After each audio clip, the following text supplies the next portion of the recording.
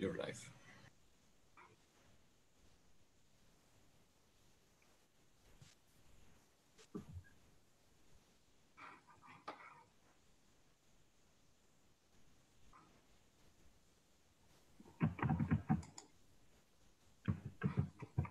Hello, everybody. Do you hear me? Okay, that's good. So I will turn in as a mute mode. So You're live. You can now present. Timo will... Okay. Good morning, everybody from Turin, and welcome to join this online conference on regional online conference on Torino Process, which is organized in the framework of the Eastern Partnership region. Before we start and before we are waiting for everybody to join us, I would like to pass the floor to my colleague Mara, who will be telling you a few technical details on how we are going to work, and particularly by using the Zoom. So she will give you a few hints and instructions. Mara, go ahead. Thank you, Timo. I hope everybody can hear me. Good morning. We are already 74 people connected, so it's a very good number. And we want to make sure that everybody can listen and can hear well and can interact. So just a couple of let's say a technical tour, a very quick technical tour in Zoom, even if many of you probably already know the tool. So if you use, we will see, we will soon see, voila, a slide where you can see the main commands in Zoom. They will appear if you you move your mouse in the lower part of the screen, and you will see this bar appear. And you will also have all these commands and more. The first one is that is very important, language. So if you click on it, you will be able to select English or Russian, depending on what language you prefer to listen to. Then going back to the beginning of the bar, we have the microphone where you can mute or unmute yourself. And normally we tend to keep the microphones muted while we are listening to avoid that there is noise in the background. Of course, you will switch it on and you will unmute when you want to speak.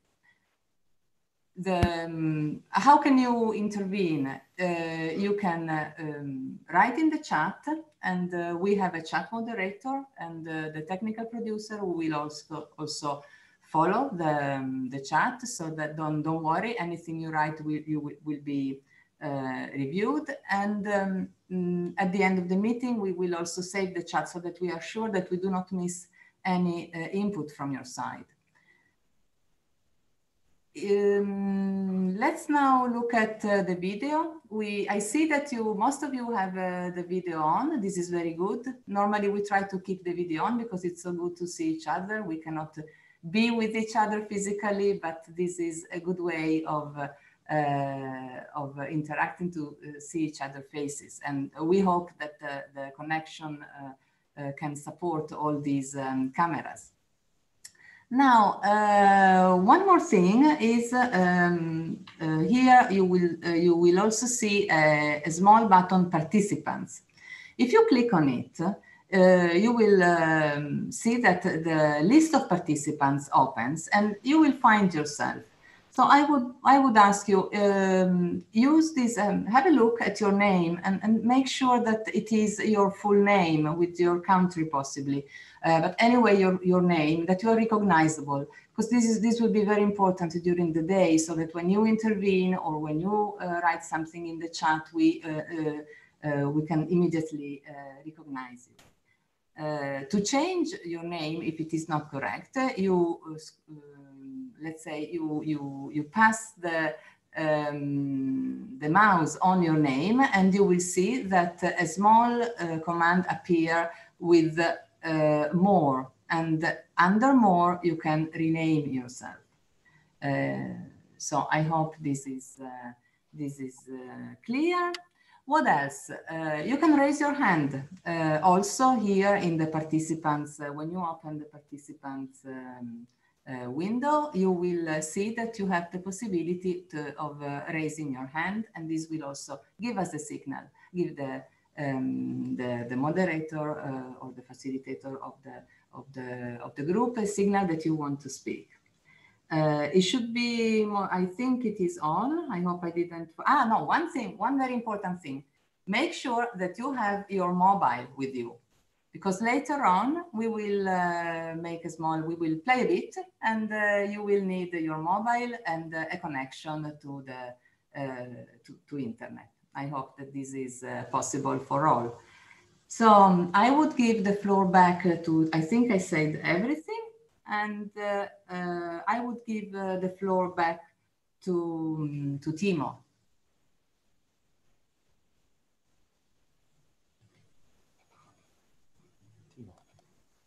Yes, it's me here. Okay. Welcome once again to everyone to join this regional conference on Torino Process of the Eastern Partnership region. We now have around 80 participants. More people might be joining us in few minutes. We are broadcasting this conference also on the ETF YouTube channel. So I would like to welcome everybody who is following us on YouTube or on the ETF website. We are going to have a quite busy agenda this morning. We are not going to keep you with us for very long, but it's going to be quite intensive. So we have few sessions here foreseen on the agenda. We will start with the welcome session. And then we will move directly to presenting you the key issues of the Torino process in the Eastern Partnership region. You might have already received the regional report, which was prepared by the ETF, which is a kind of summary of the issues which we have identified and analyzed while we have been doing the country assessments in the Eastern Partnership countries. And the report is now ready. It's also translated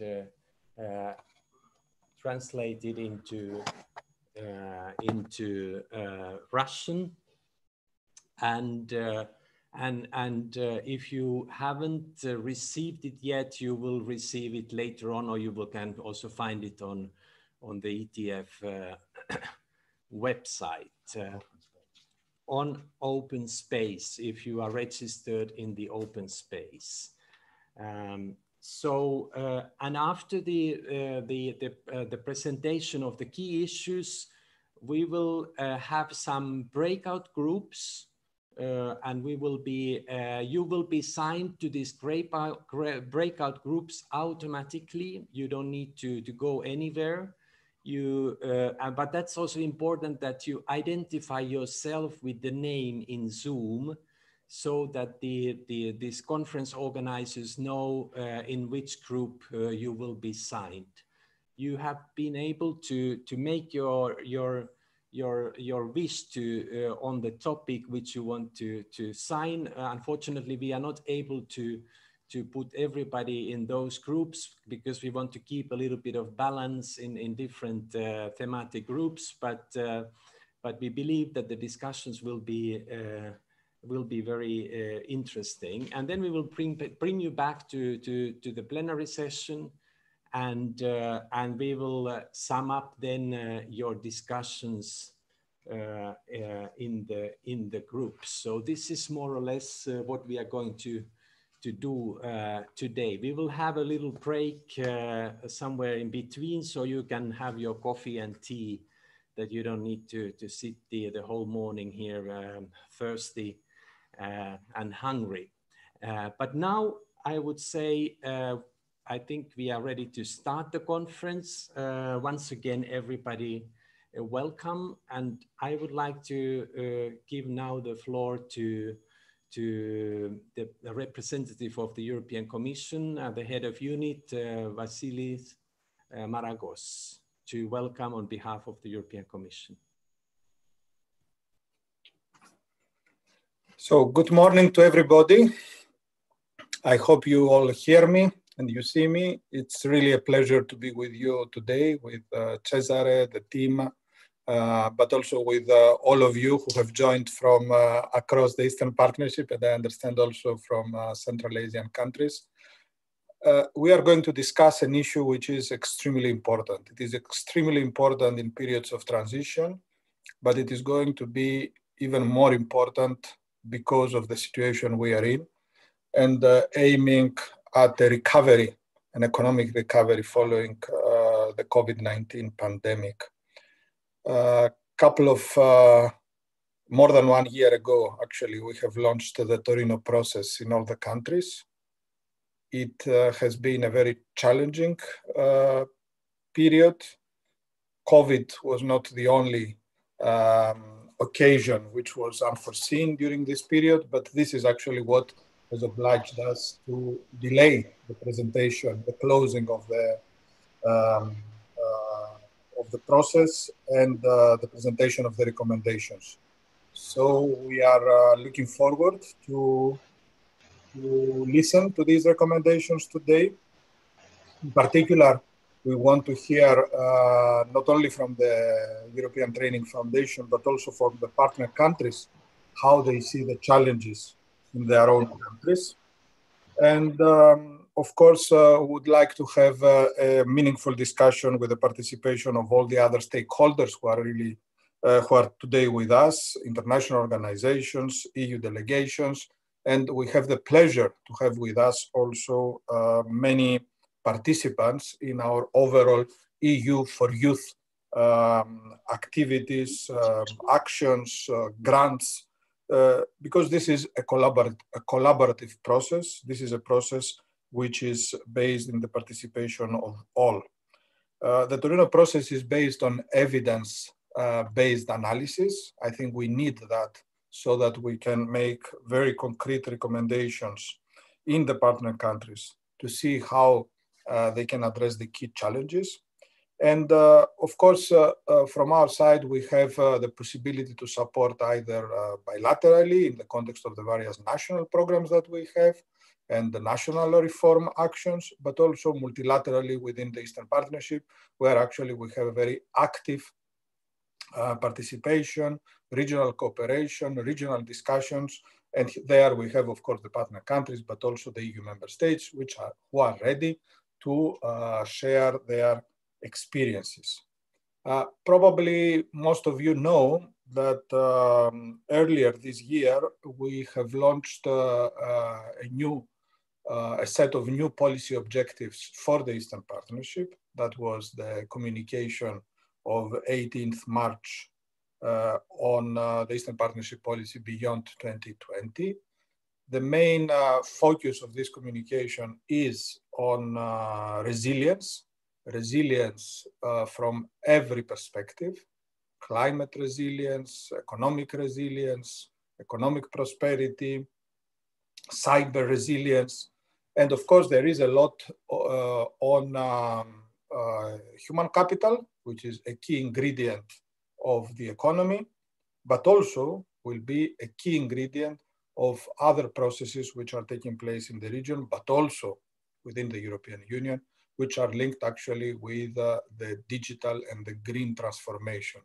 In the context of these transformations, but also taking into account the health pandemic and the impact of this pandemic we are seeing on the economy, on the societies, I think it is essential to talk about how the human capital, how the human resources will address this issue. Investing in people, which will be an important element of the conference today and tomorrow, will be a key issue in the context of this policy development.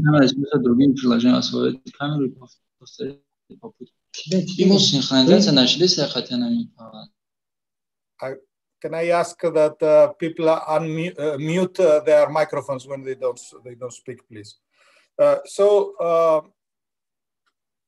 In this context, of course, it is extremely important to see what are the links between what we are doing in terms of investment in people with the overall education reforms.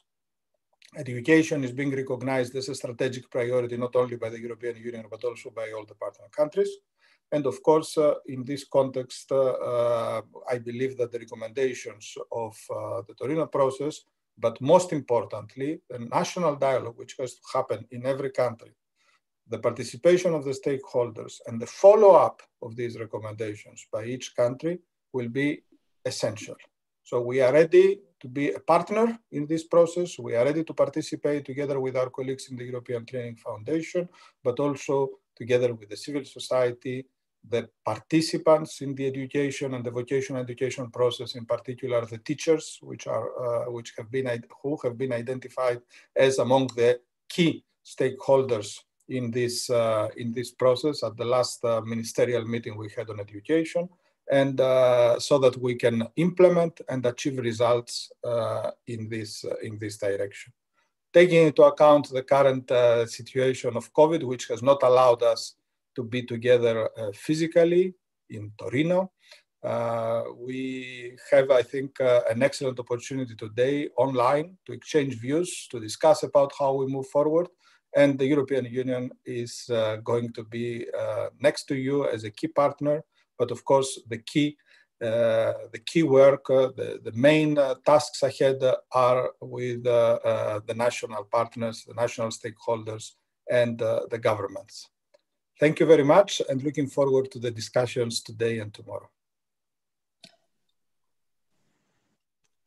Thank you very much, Vassilis, Maragos, for this welcome on behalf of the European Commission. Now I would like to give the floor to the ETF Director, Cesare Onestini, to welcome you on behalf of the European Training Foundation.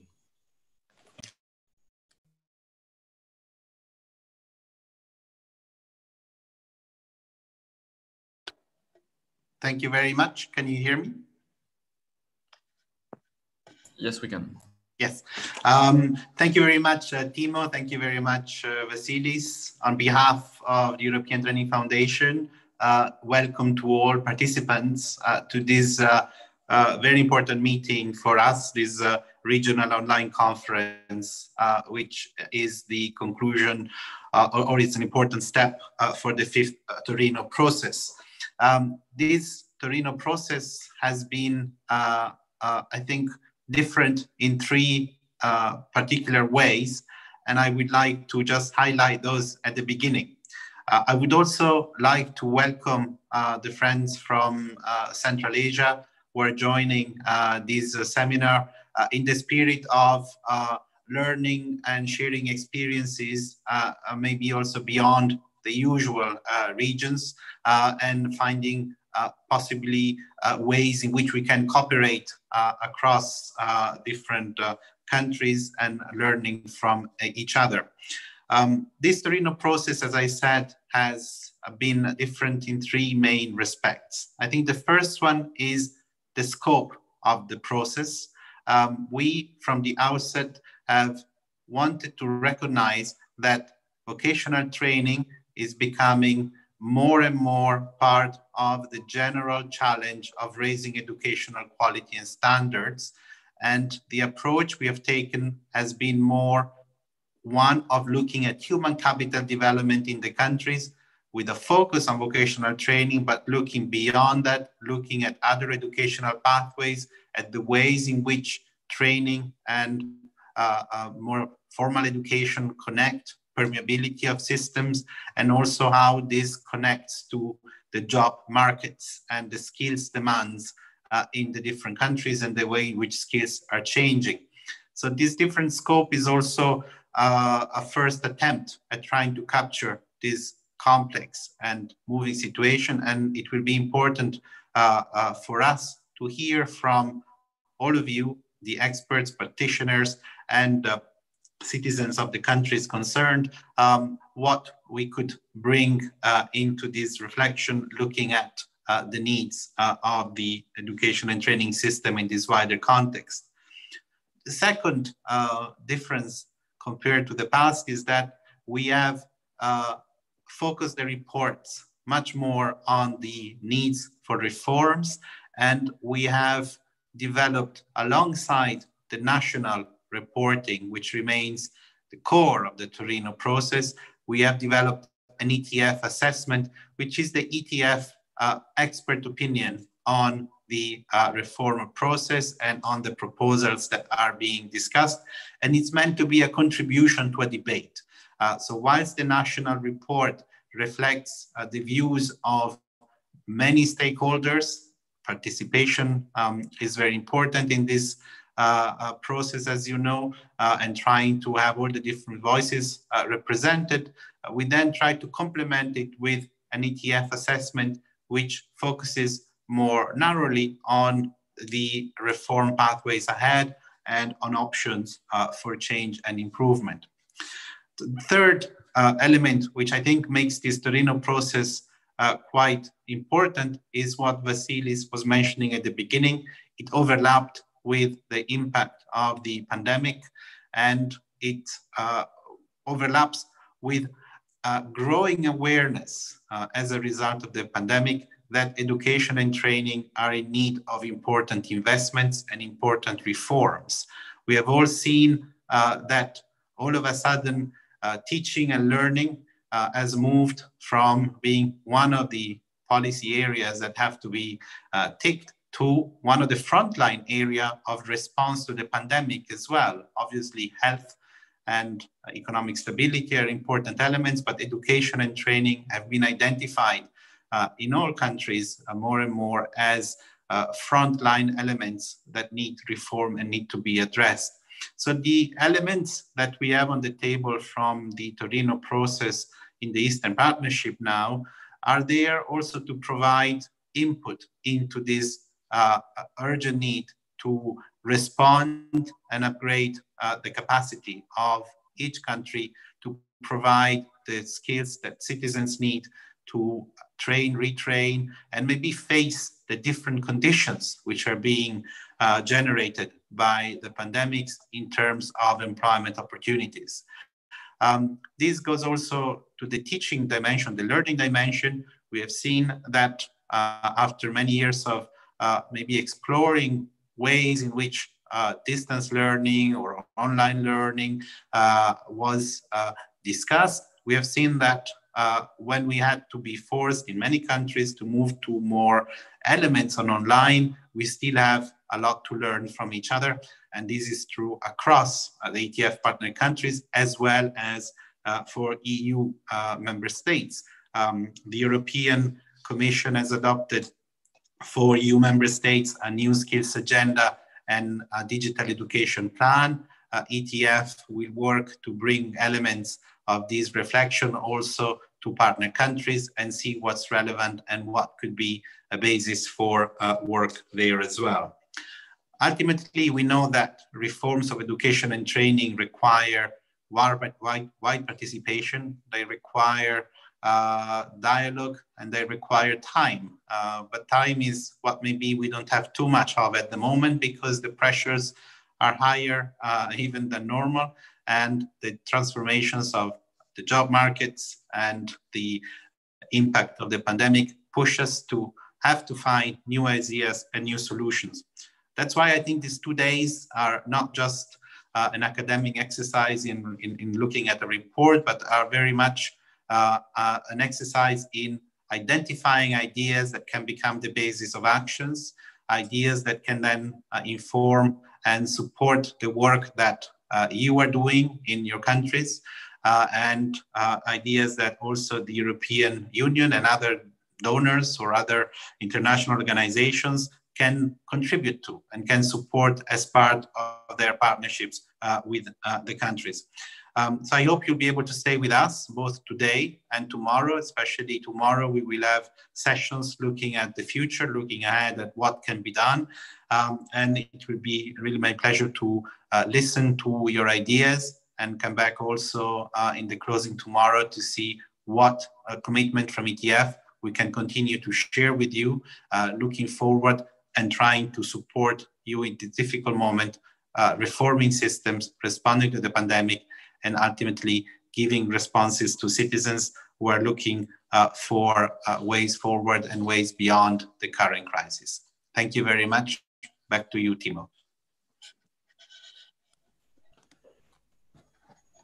Thank you, Cesare, for this warm welcome. And once again, everybody welcome who has joined us in the meantime to this regional conference on Torino Process in Eastern Partnership. We are talking about the Torino Process, and I think most of you probably know or have heard or have actively participated in the Torino Process. And as Cesare said, this is already the 5th round of the Torino Process. But before we move to presenting really what are the key issues that we have identified in Eastern Partnership countries, I would like to invite you to watch a short video on the Torino Process, which tells you a little bit about the background and what has happened before and where we are now.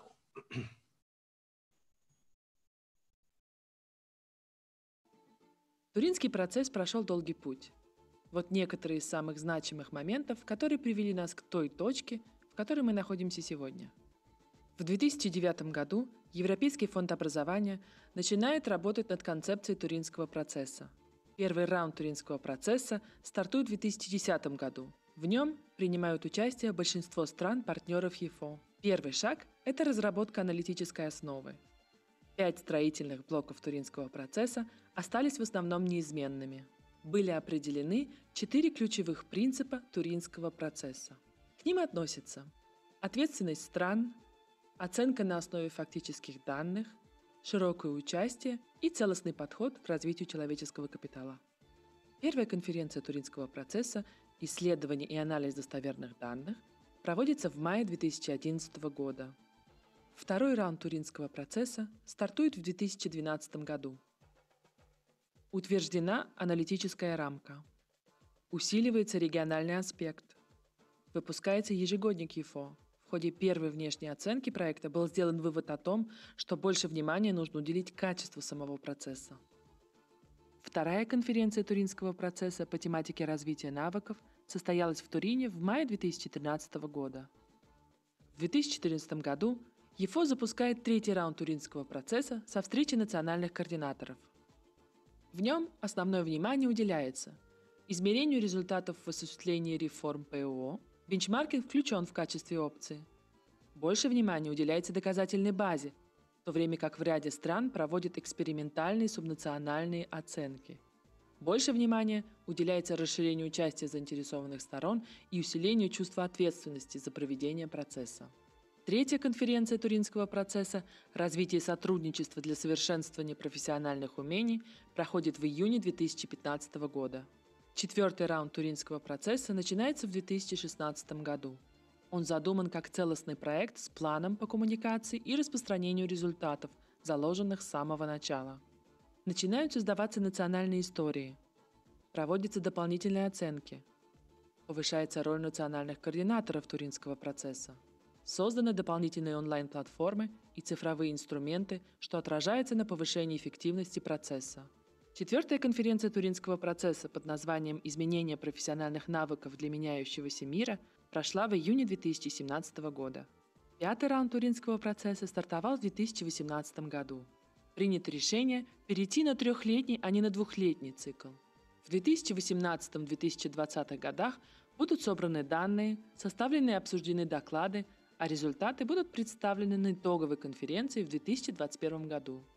Впервые национальные отчеты будут сопровождаться анализом ЕФО, что позволит сформировать более объективную картину о состоянии дел. Ведется анализ актуальности политики внутри стран и между странами. Выявлены возможности для усовершенствования этого процесса. Охват анализа расширяется и включает в себя вопросы развития человеческого капитала и того, как профессиональное образование и обучение может способствовать этому развитию. Для достижения этой цели процесс становится более гибким, чтобы адаптироваться к различным контекстам и проводимым реформам. Туринский процесс ориентирован на конкретные цели в конкретных странах. Стратегическое планирование в Тунисе, Казахстане, Албании и Черногории, политический диалог в Грузии, Иордании, Сербии и Турции, мониторинг и оценка в Тунисе и Палестине, децентрализация в Тунисе, Украине, Казахстане и России, совместная разработка программ ЕС и других доноров в Марокко и Палестине. В Юго-Восточной Европе и Турции Туринский процесс дополняет деятельность ЕС и вносит свой вклад в платформу стратегического диалога на самом высоком уровне в том, что касается вопросов образования и обучения. В других регионах Туринский процесс стремится стать частью регионального стратегического диалога через уже существующие платформы. Цель состоит в том, чтобы развивать стратегию и политику.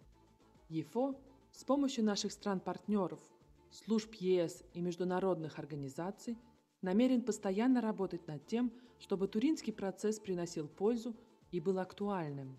В 2020 году 4 отдельных региональных мероприятия будут проводиться в режиме онлайн, чтобы обобщить результаты национальных отчетов. Кульминацией этого раунда станет большая конференция, которая состоится как онлайн, так и очно в Турине в мае 2021 года. Мы надеемся и ждем еще одного успешного десятилетия Туринского процесса.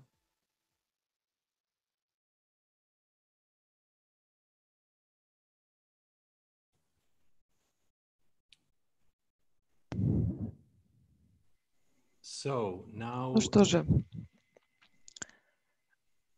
now you heard how the Torino process has been evolving since the beginning, since 2010, when the first round of the Torino process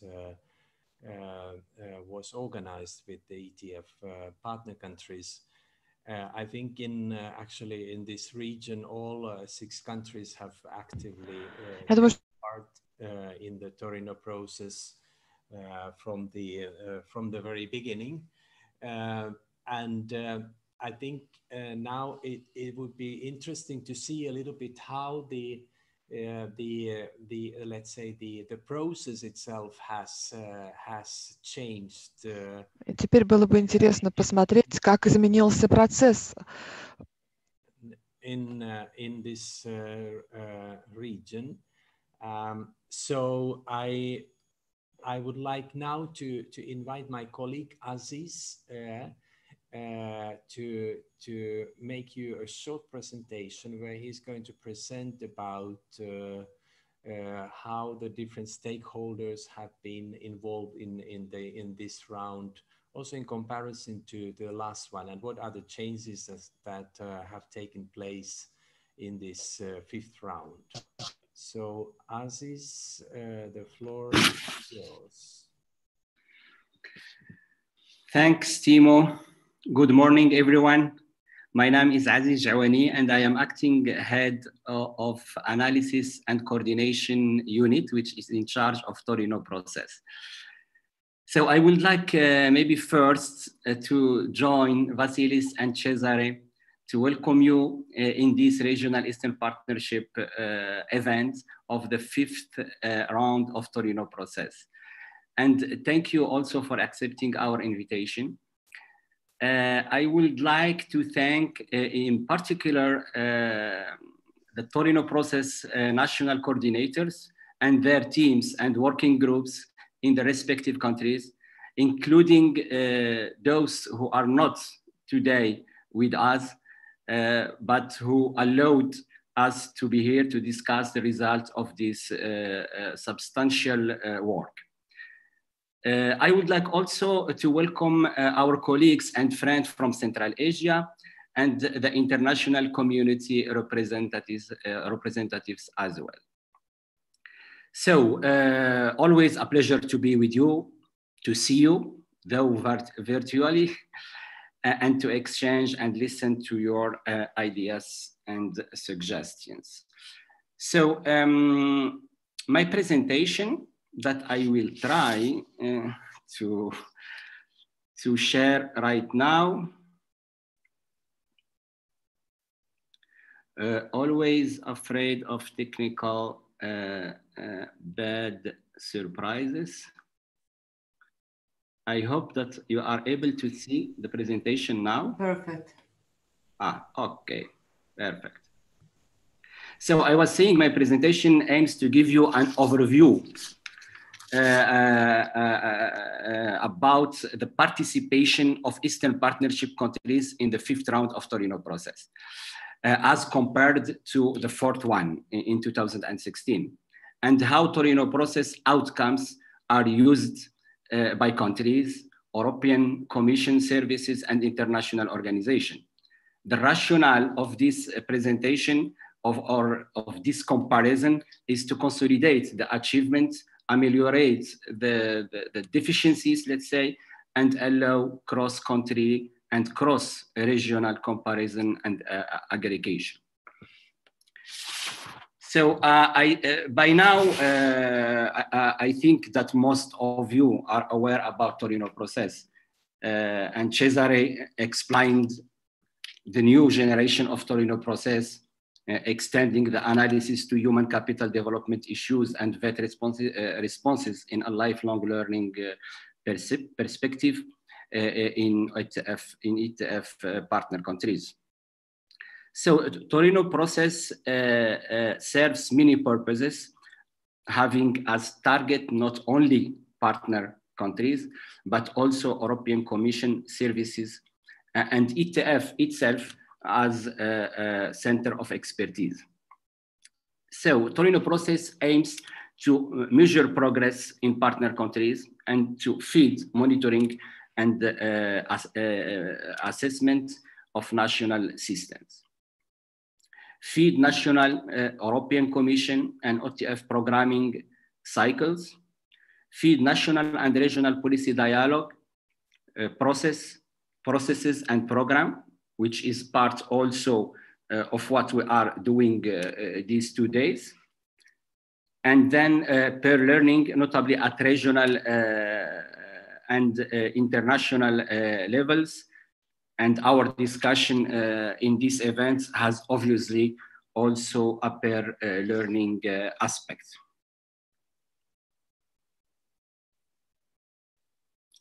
So as already mentioned, the new implementation process is characterized by the introduction of the ETF assessment. This assessment has two levels, national and regional. The national assessment is based mainly on the national report drafted on the basis of the NRF, the national framework, the national reform framework, but also on other secondary and national and international sources. So the regional analysis is based on both the NRF and the ETF assessment reports in the perspective countries. And this is this regional analysis that we are discussing today and tomorrow.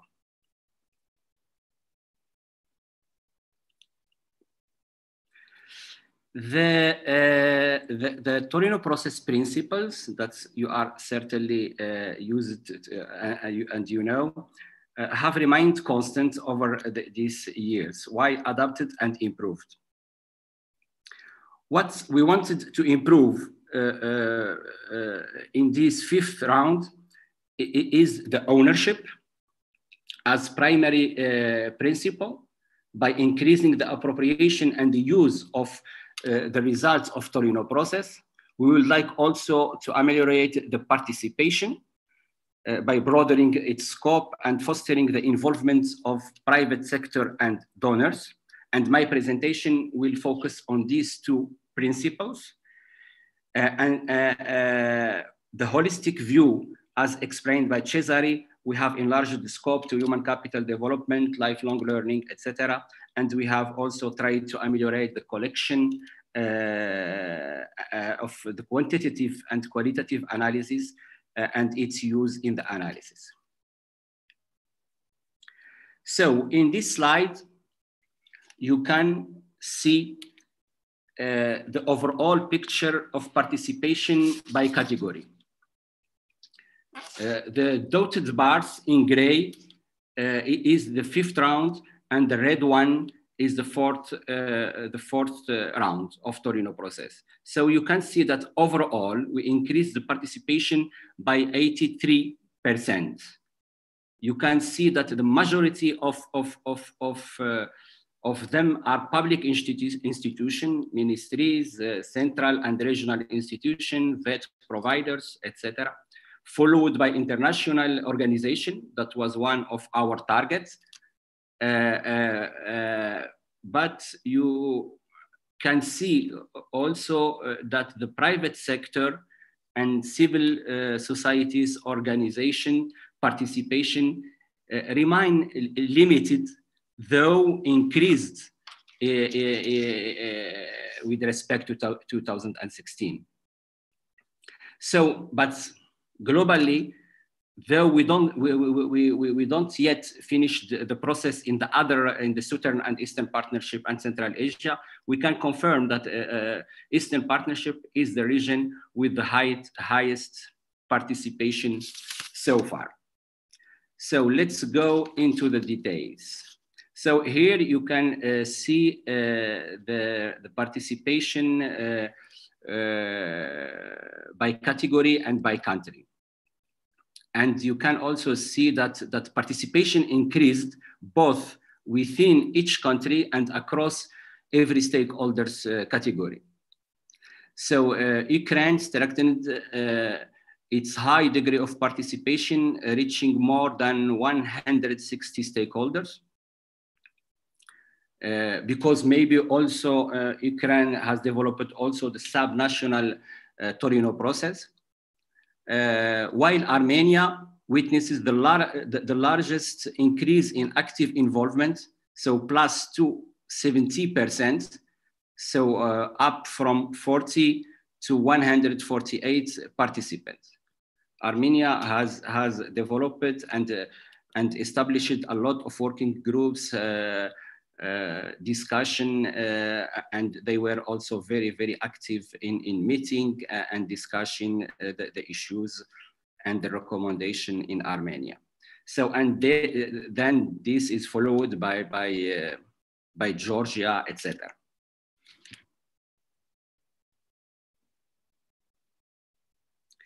In this last slide on participation, you can see the increasing,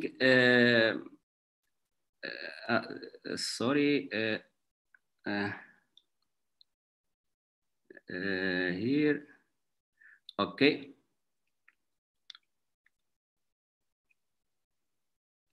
Some problems.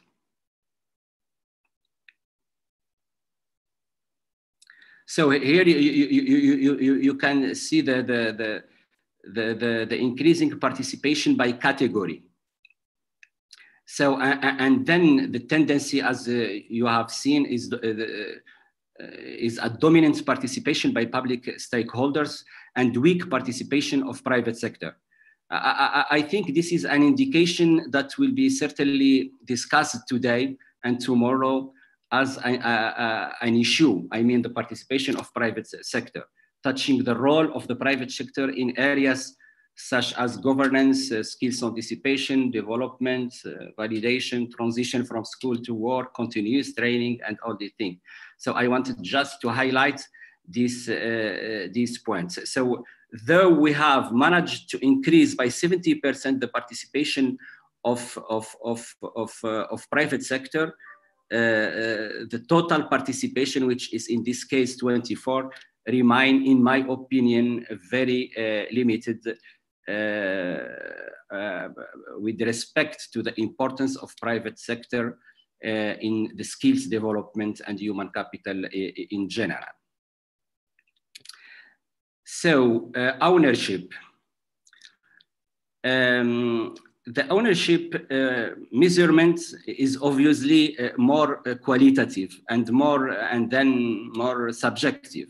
So ownership is about the appropriation of the result of Torino process and their use for policy development, not only by national authorities, but also by European Commission services and other donors active in the area of skills development. There are two levels of ownership: ownership of the process itself and ownership of the result of Torino process. And here I also need to say that the Eastern Partnership region remains the champion in terms of both process and the results of Torino process appropriation. Though we have some very good examples of ownership in other regions, including Kazakhstan, that some representatives are with us today and who fully owned the process and integrated in their policy development, including a specific line on the national budget called Torino process. So this is what we call appropriation of the Torino process as process. And then for Eastern Partnership, as suggested by the strong process involvement, Eastern Partnership countries highly value Torino process potential to inform and shape national policies. For instance, Torino process inputs have been widely used in support to the development of new education strategic programs for future VET planning in Armenia, Belarus, Moldova, for monitoring of the VET transformation and vision of skills levels in Azerbaijan through this new state agency, SAVE, for VET, which is a very has a really used Torino process for their current reform in Azerbaijan, but also for the Ukrainian, for example, government's new target to increase TVET participation up to 45%. On the top of national policy development, the Torino process provides also regular support to the EU at the EU level. It informs EU external assistance by feeding into the country and regional assessment for post-2020 programming, including inputs to AYAP deliverables. And it advises the policy dialogue between EU and national stakeholders via contribution to the two regional subcommittees, namely that you can see in the blue boxes,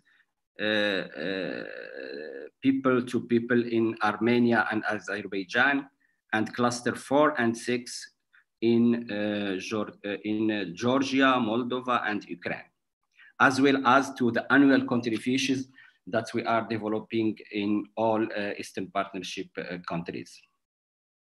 So finally, Torino process inform also the formulation, design, monitoring, and evaluation and operationalization also of content monitoring of numerous EU projects and programs. On the slide, you can see a non-exhaustive selection of the most prominent policy uptake for Torino process contribution. Because we have just we are now closing the Torino process in Eastern Partnership.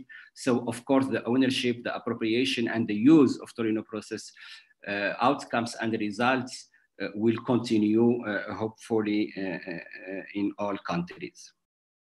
So I think that I have consumed my 10 minutes. So I thank you again and wish you a fruitful exchange that will help you to contribute to the reform and system change in your respective countries. Over to you, Timo.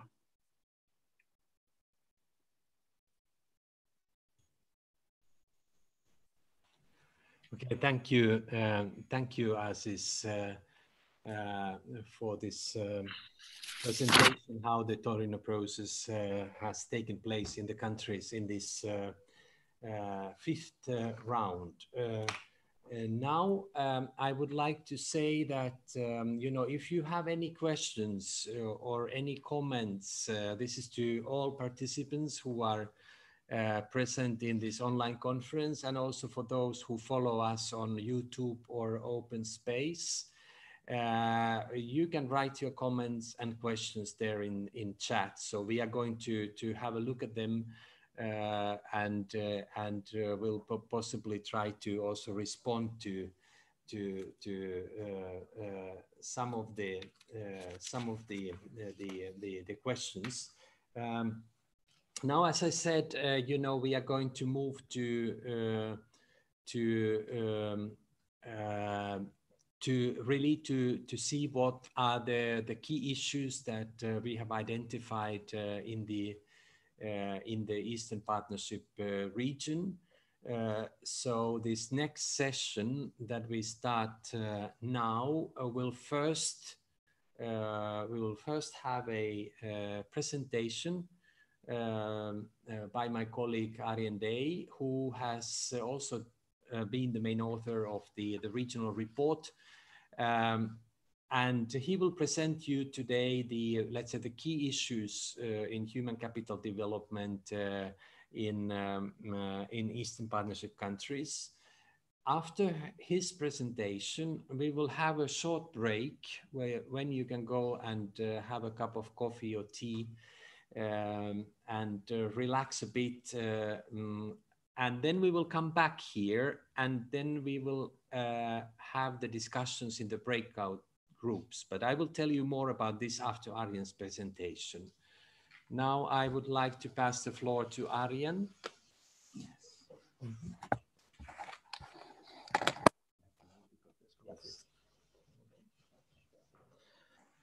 So good morning, everybody.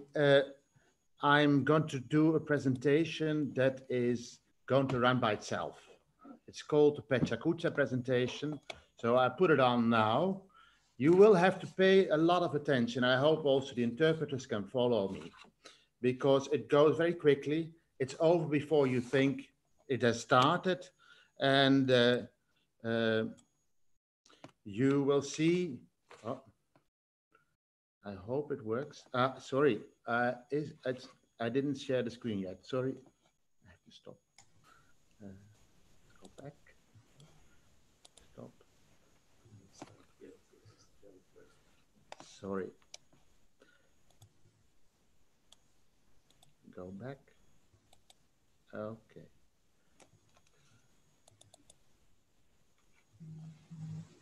So, as I said, this presentation will run by itself. So, as you can see, we're talking about the Torino process 2018-2020. Of course, we had a different focus here. We focused on human capital development. Human capital development is broader than vocational education training. We always talked about initial VET, continuing VET, but here we really wanted to talk about human capital development. And we have been defining human capital development for ETF. What does it mean for ETF? It is about creation of lifelong learning systems that provide opportunities and incentives for people to develop their skills, competences, knowledge, and attitudes throughout their lives for the sake of employment and the realization of their potential, and as a contribution to prosperous and inclusive society. Now, what we see in the last 5 years is that the links with the EU are getting closer. We see more trade, especially more trade, also more migration to the EU, slightly more foreign direct investment. And we see that the links with Russia become actually less important. So actually we see an important change in the region. Now, since the evaluation of the Eastern Partnership in 2014 that followed, there was a new program, 20 deliverables for 2020, which was much more concrete. And the focus has been somehow also on human capital development.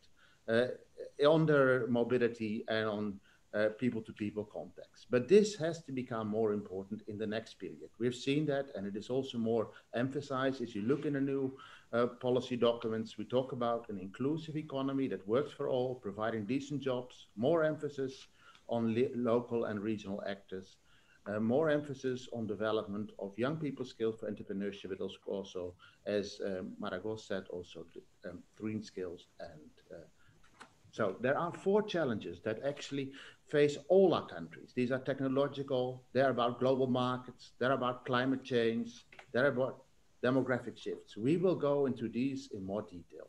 They really affect the countries. But of course, COVID also has affected many of the countries, has had not only a health crisis, but has created an economic crisis. And also it has had a big impact on the way we work. Businesses have become much less important. We work more remotely. We learn more remotely. Now, if we look at the indicators of the countries in the Eastern Partnership, the first impression is rather positive. We have highly educated people. We have a bit worse participation in VAT than in the EU. We have better employment rates in 3 of the countries. We have better unemployment rates in 3 of the countries. But these first impressions, they are really deceiving, because we see that there are very many inactive people in the countries. There are many people also that are unemployed, that are in poor jobs, that are contributing family members. Most people who are small, who are working self-employed, they work actually in vulnerable jobs. So we have identified 3 main challenges that we would like to discuss today. The first one is a shrinking supply of skills and poor use of the labor force. The second one are the changing jobs. We talk still about transition, but actually we deal with the transformation, global changes that affect all the countries. And our education systems are not anymore adequate to deal with these issues. Now look at this demographic shift. In 2005, things looked better. The economy was restoring, birth rates were restoring, but if you compare 2050 with 2005, we will only have half the youth. We have 84% more people in retirement, and we will have a smaller workforce. And we can also see that we have many less people in VAT, 25% over the last 5 years in real numbers. And we have seen that there are poor jobs growing. So a lot of people work now in cities, they work in services, but these are poor jobs. Now, we can also see that a lot of the export, we have seen, let's say, a number of factors that change really the jobs in the partner countries. We can see much more SMEs, but they are not profiting from the opportunities. We see much more trade with the countries, but this is all raw materials and things that don't have added value. One sector that is positive is the IT sector in almost all countries, and specifically in some countries like Belarus and Ukraine, where we're really world leaders in this field.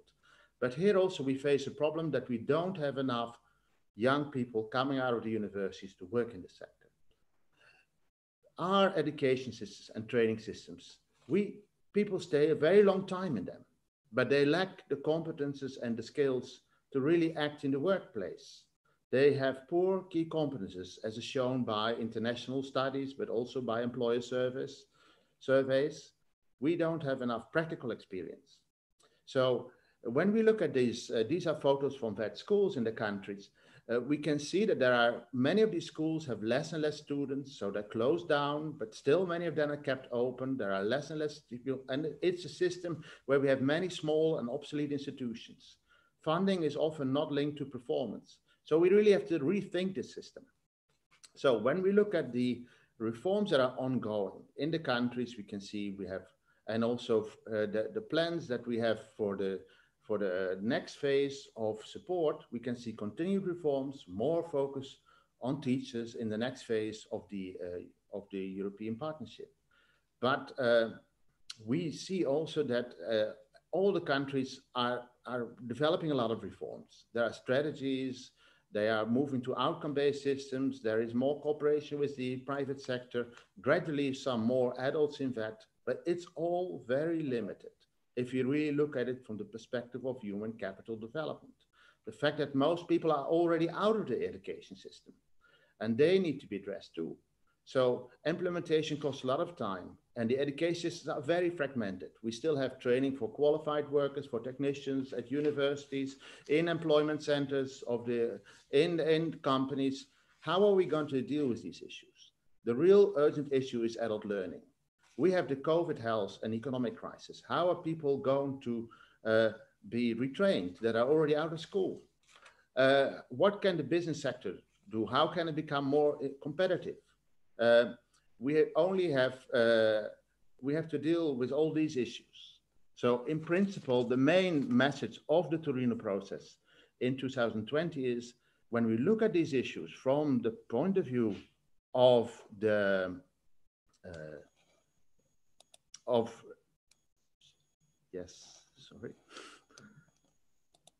when we look at the issues from the point of view of what we have, we really need to start rethinking the systems, because we really need to think about lifelong learning. Lifelong learning becomes a reality. We won't have the use to keep this thing going. And the people that have left the education system, the young people, they need also training opportunities. And this is learning that doesn't only take place in schools.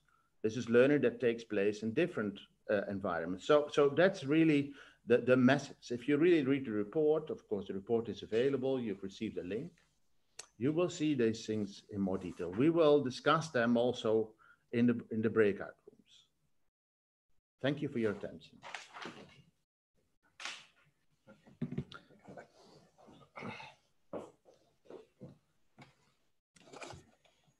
Okay, thank you.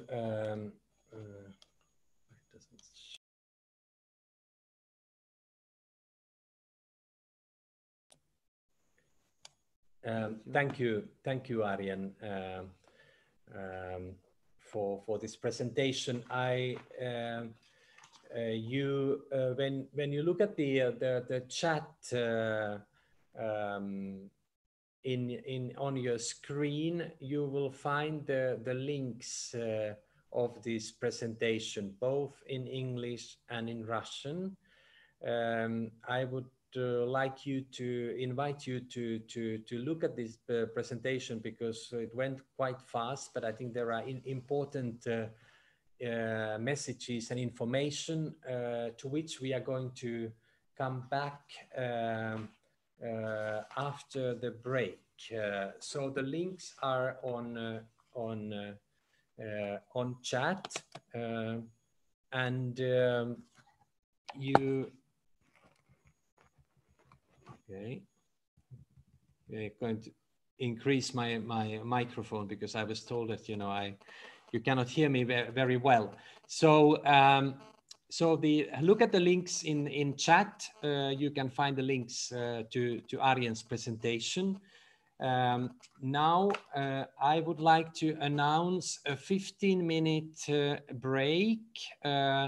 So we will be back. Okay, it's 10:03 according to my computer. If you are back here at 10:17,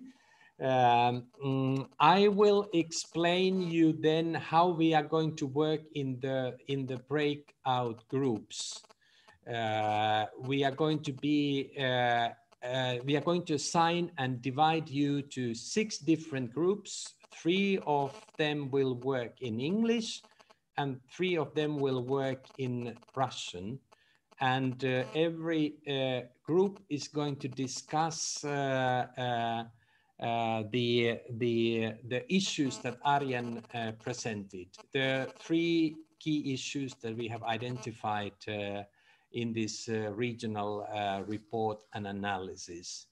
But I will tell you more about that. Now I will invite you to have a little coffee break and or tea break. And you may even read the slides once again, and to see what are the things that we are going to discuss in the breakout group. So that will help you to be in the context. So enjoy the break, and see you in 17 minutes.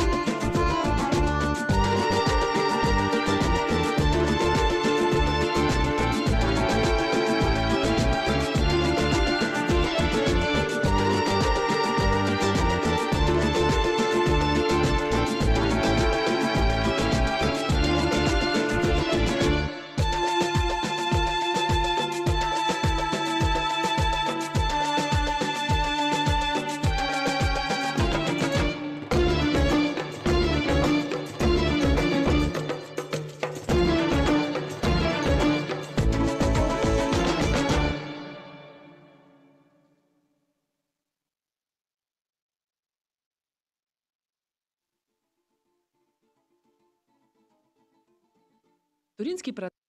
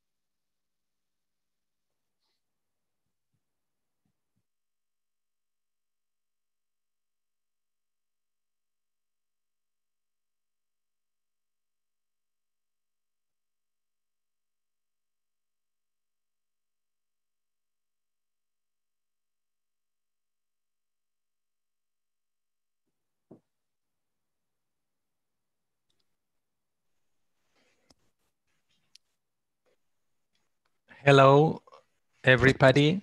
Do you hear me? Yes. Yes, we can hear. Good. I hope you had a nice break and you managed to refresh a little bit yourself. And welcome back to this Torino Process regional conference in Eastern Partnership. We heard before the break the presentation on the key issues of the region, which we have identified in the ETF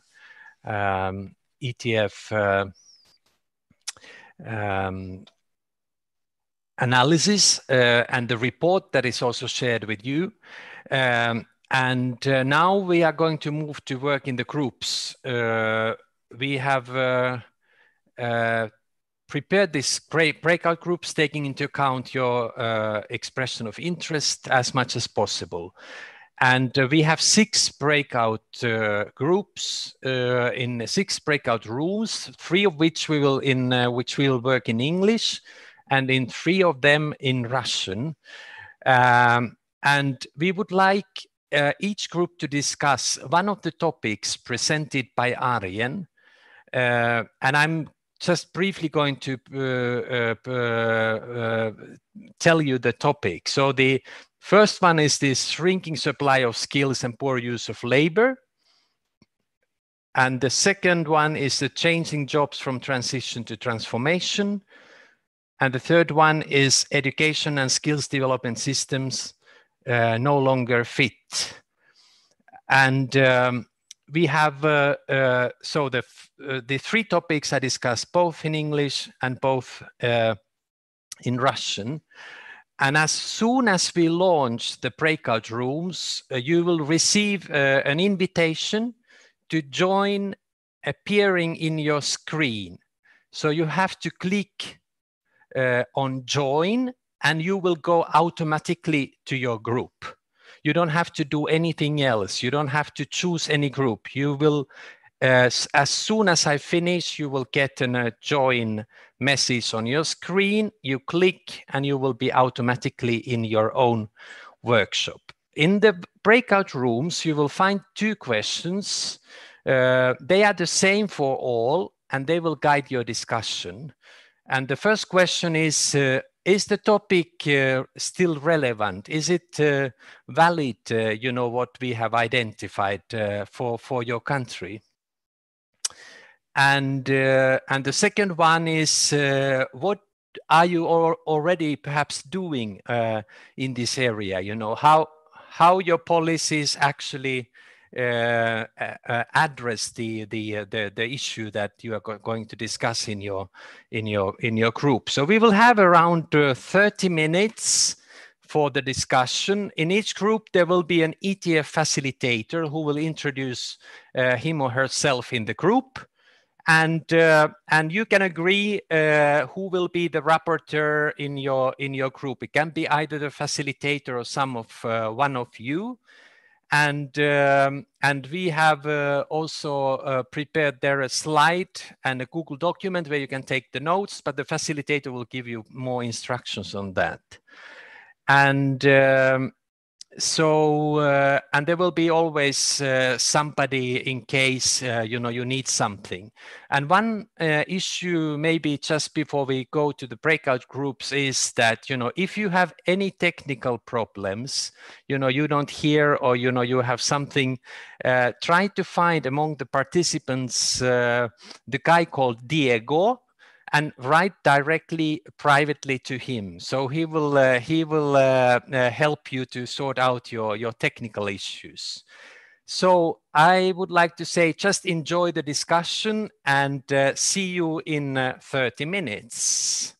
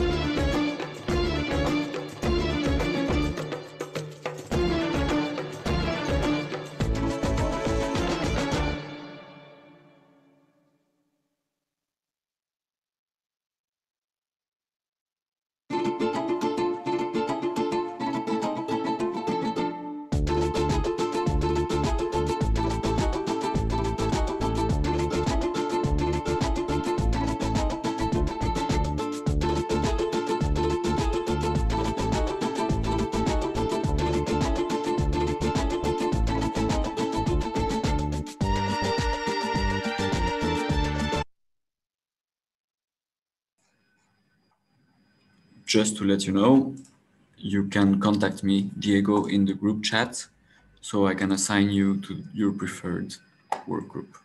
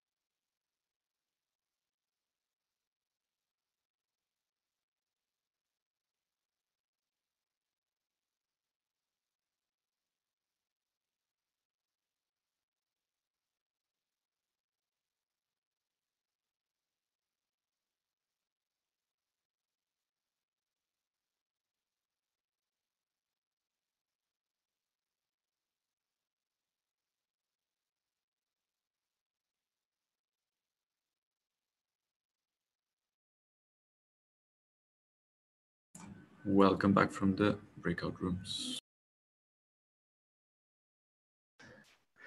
Welcome back. Now I think I need to stop sharing the.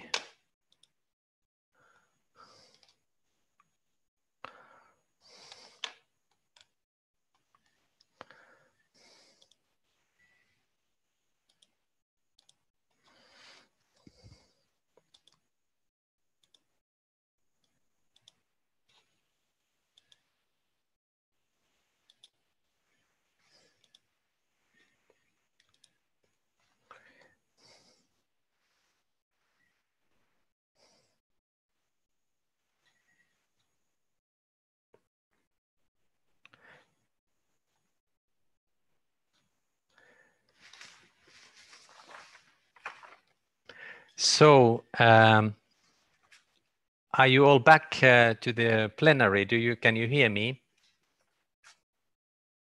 Yes, we can. Yes, well, yeah. Yes. So, yes, we are. right. Okay. Welcome back. I hope you had you managed to discuss at least something in your breakout group or in your workshops. And what we are going to do now. Do we have another video? I mean, I can see that we have no, we don't have another video here. Actually, what we are going to do now, that we will go quickly through the main results that we discussed in the breakout groups,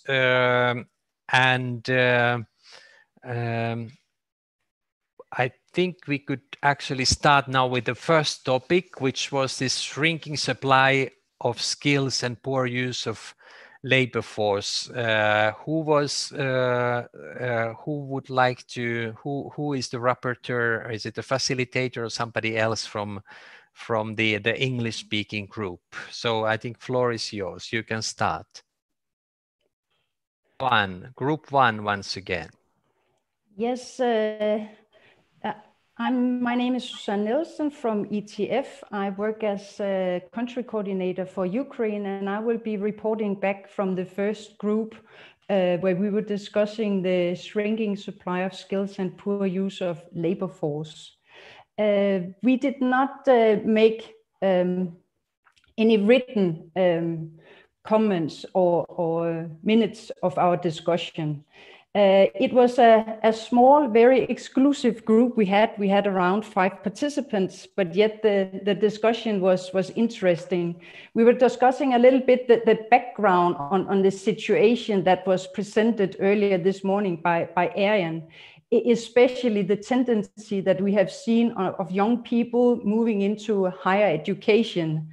And then we stopped up and looked at, so what are the countries doing now to have higher number of vet students? We had presentation, sharing of experiences, for example, from Azerbaijan, where they've seen over the past 2-3 years, positive tendency of increased number of students in vets. And this is due to a number of government activities where there is renovation, physical renovation of the vet schools, turning them into centers of industrial innovation, really improving the connection to the business world, having memorandum of understandings, contracts with the businesses in order to bring the world of the demand side closer to the vet schools. And there's also put efforts into improving the image of vets. In Georgia, similar activities are undergoing when it comes to the images of vet schools. And also we discussed a little bit for the issue as such, the importance to look at the growth factor. This is a policy element that should be connected when we talk about solutions for the shrinking supply of skills and poor use of labor force. There needs to be a demand side from from the economy, economic growth needs to improve. And I think I would end with one important point that was also put by Georgia. We need figures first. Before starting policy development, there needs to be evidence. And this is where we discussed quite a lot about the importance of statistical offices. Figures needs to be put in hands of the policymakers. This is important when we start thinking and planning for policy solutions. I think this is what I wanted to say from the first group. It was a small group, but very interesting points that was exchanged. Thank you. Thank you.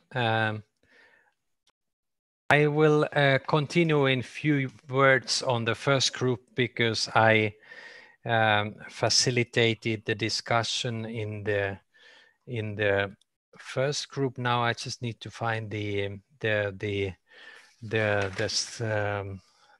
Google Drive. I don't know where it is. It's probably here in the. Is it in the? Well, where is it? I cannot find it now. Normally, it's Google Drive there. At here. Ah, yeah. Right. Okay. But did I share it now? Now I have to do it here. Okay, let me share the screen. Okay, here we go. Yeah, we had the same topic. We had a small group. I think we were 4, but somebody dropped during the discussion. But we had Georgia, Ukraine, and Armenia. And the Georgia said that the problem of attractiveness of VET remains, although the enrollments are increasing slowly. And they're trying to promote VET and by investing in infrastructure, increasing also the network to make it more accessible. However, the problem to engage employers remains and to work with them. And often it happens that they still prefer to employ unskilled labor force. Georgia continues updating programs and qualifications to match with the labor market needs.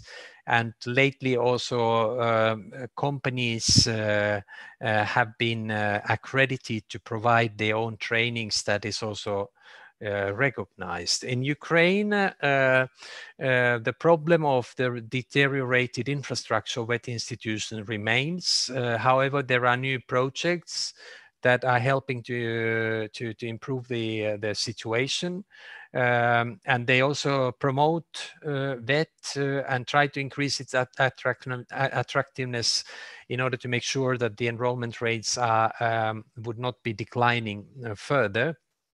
Lately, Ukraine, we had a regional representative who was telling about her experience, was talking about the opening of practical training centers, which also aim at retraining adult learners jointly and together or in addition to employment services. Armenian representative said that Armenia carries out labor market analysis.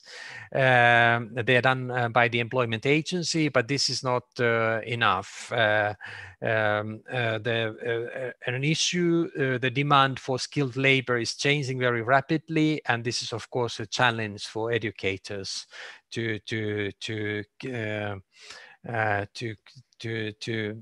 catch the speed of the changes in the labor market.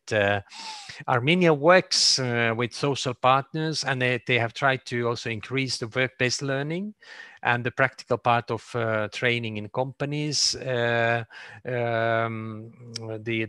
bigger, larger companies, which often have maybe more potential and capacity and resources, they tend to invest a bit more in skills upgrading and continuing vocational training of the employees. But however, when it comes to the SMEs,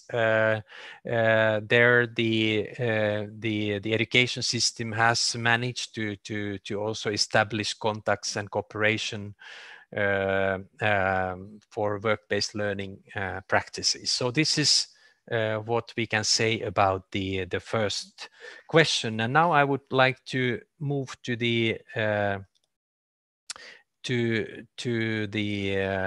next question, which is the transition. How is it called? The changing jobs from transition to transformation. So who would like to report on that? This is Didier. I will report on this. Didier, hello. Do you hear me? Yeah. Yes. Yes. Okay, so I'm Didier Gilibert. I'm a private sector specialist, engagement in vet specialist, and I'm a country coordinator for Armenia. And I was facilitating the group number 2, as it has been mentioned. It was job changing transformation, transition to transformation. We have feedback, if it can be shared. However, first of all, I would like to say a big thank to all the people who are not numerous. There were maybe 7 people coming from Georgia, Azerbaijan, and Moldova. Of course, we have been frustrated because we wanted to talk more, but that's life. Can you see the screen? Yes, I can see the screen, Mara. And I would like to say that it has been a teamwork, because Mara was capturing the discussion and now I'm reporting. So big thank to Mara. If you see something weird written, is me. Yeah, that's great. So the answer to your question about the job changing and is it still relevant? Absolutely, yes, of course. And then there were, I would like just to highlight what has been underlined. There were some countries like Georgia, and it has been mentioned, that are suffering, that the small companies are stuck in a new economical situation. Not only because of COVID, of course, currently small companies are facing the issue, am I going to survive? That's what we said also. Then without and with the pandemic, it has been underlined that digital transformation is an issue. We did that for Moldova, and they said that we are dancing with the change. Now it's done, it's here. So it's not neither an issue, it is a fact. We had also an information from Azerbaijan focused on the agriculture, and that there is a big challenge when they are dealing with online classes in agriculture. It is, well, how can we manage that? And they one of the solutions, maybe we'll see later in the second part, it was about the proximity with the company. That's what I already said about Moldova. The change is already here. Concerning there were very interesting input from Georgia. It was a chamber of commerce, because we had the private sector in the group, and it is not also only about education, but also on the job creation, and the technology is leading, as it is mentioned, a part also in the professional education. So, and I like also the storytelling. Storytelling is always good. And Jan, calling from ETF, also told us about yes, colleagues that they exchanged from their daughters, and how they have chosen the way of doing it. One has chosen a specific job related to the change, and without continuing in higher education, and he got a job. And the other one is not the same. He has chosen to continue and not yet not get the job now. And he mentioned in the underline mainly the flexibility. That was an issue. Okay, so now I've got to the second question. Thanks, Mara. So how can it be addressed? So there were main issue. Okay, dual approach. That and also it is the connection with the involvement of private sector. How can we involve the private sector, despite the fact that currently there is a financial issue, and it could be done through dual approach, but also through PPP, public-private partnership. That's and there will be something very interesting about Moldova. I said before that already dancing in this tune. So the need to keep the flexibility is here, and the capacity to learn, it is a main issue. So, and coming back to with what Jan said, it is the right subject are no longer the same, and that it is very interesting. And I would like also just to underline, because maybe it's not as it is. It is about the IT, and IT, of course, it is one issue. I want to come back. Can you come back to the first, please? Yes, sure.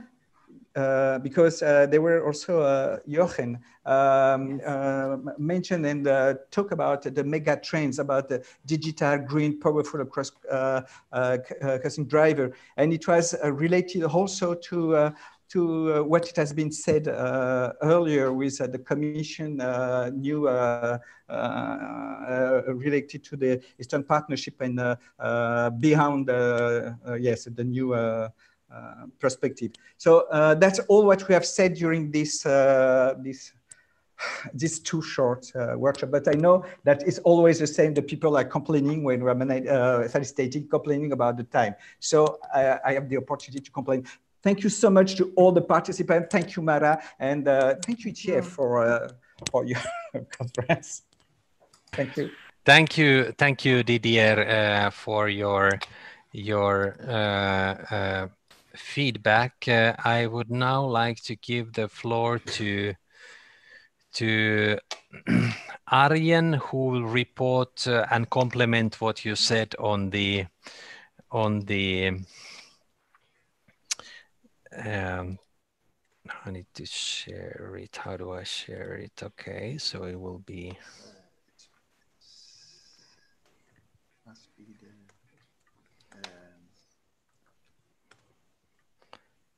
Okay, let me see. It's this. Is it this one? No, it's this one. Okay. So, but it's Yes, not yet. It's okay. Yes. Okay, good. Fine. Okay, so I hope you can hear me. Okay, so in our group, we had participants from Tajikistan, from Azerbaijan, 2 persons, and one from Ukraine and one from Armenia. So also 6 people, like in the other groups. Unfortunately, we had a lot of technical problems. In the beginning, I didn't turn on my microphone. That was one of the problems. But then the others were not able to turn on their mics. So we had only few people speaking. So we have only inputs from Tajikistan and Azerbaijan in the discussion. But, and we started with saying, okay, the situation in the countries is very different. I mean, you can't compare Tajikistan with Azerbaijan, with Ukraine, with Belarus, of course. All the countries are different, but these economic changes that are caused by global changes, they affect all countries. So that was more or less, that was confirmed. And also the changes in the economy, they lead to new occupations. And so that is really important. There are new occupations coming, and countries are not always prepared and not able to identify these and to also develop things immediately to address these, because they lack the infrastructure, etc. So that was the first part of the discussion, was more or less, yes, we do recognize that these changes are happening. Yes, we do recognize that there are a lot of people that are in jobs that are not good. What are we doing about it?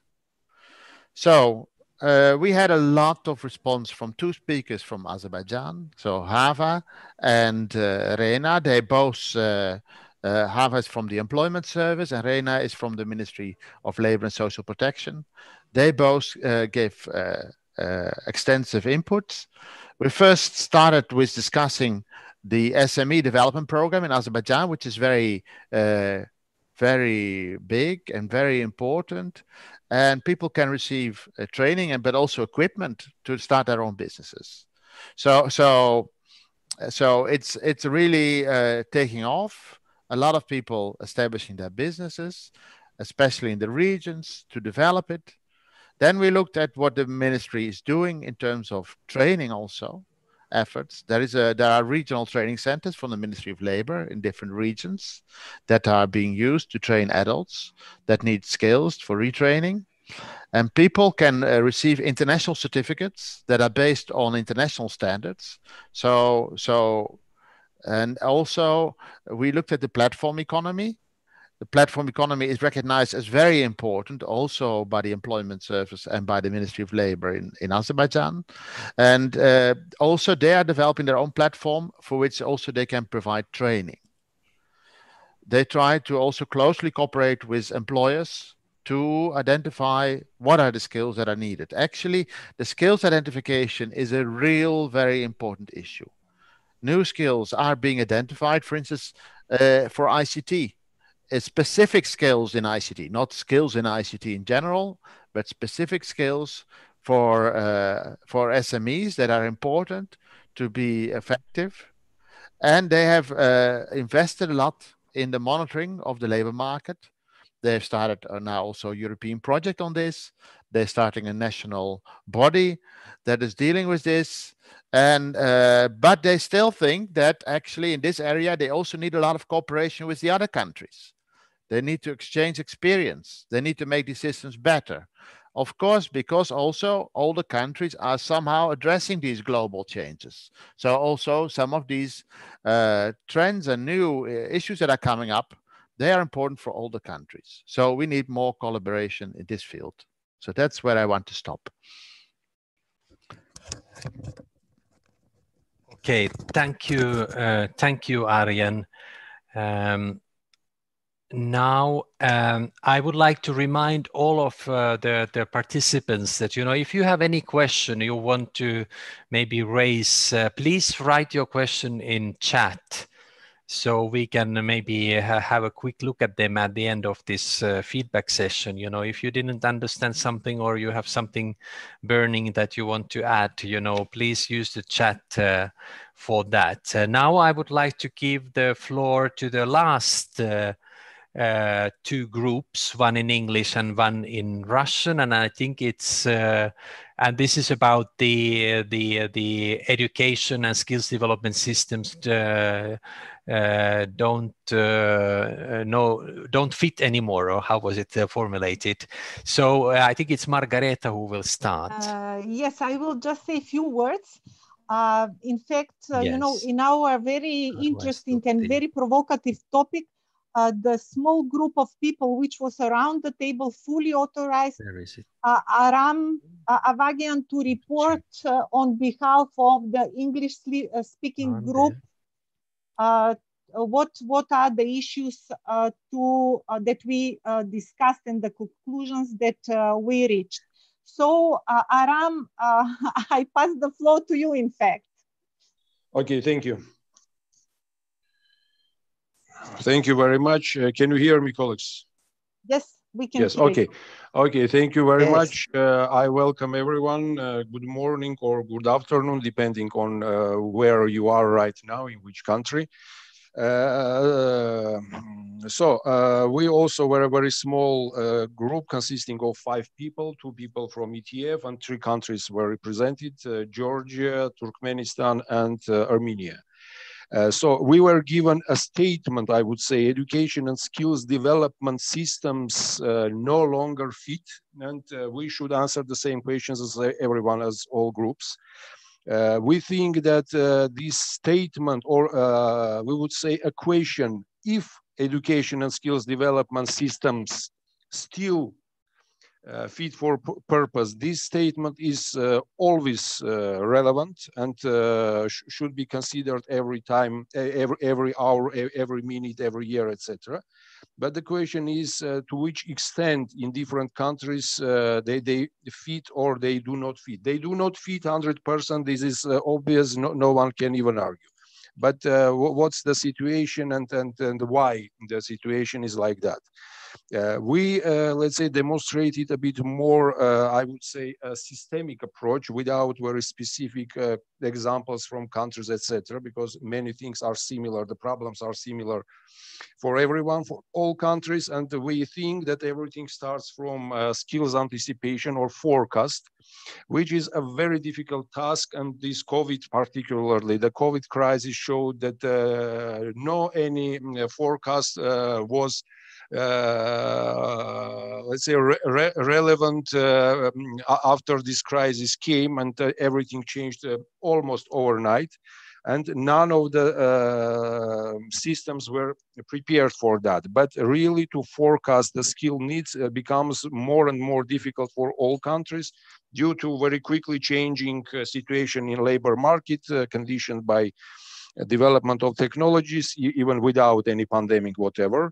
And this forecast system should be really considered, and well, some new probably techniques or methods should be developed and introduced. Of course, when we are talking about skill anticipation, we need to stress and focus the key competencies or key skills. And this is not about, as we thought, this is not only about of key competencies of students or graduates, but also key competencies of the teachers.